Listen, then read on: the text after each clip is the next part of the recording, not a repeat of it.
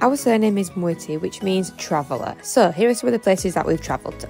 Amaya has been to Kenya now 1, 2, 3 times. She has also been to 2 different German cities. Last year she went to Senegal and most recently Prague in the Czech Republic. May and I have also been to Venice in Italy together.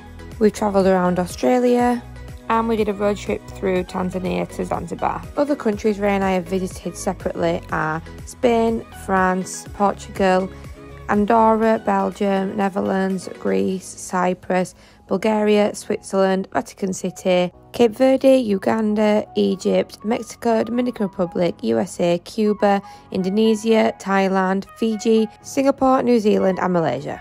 Who thinks they can guess where we're going next?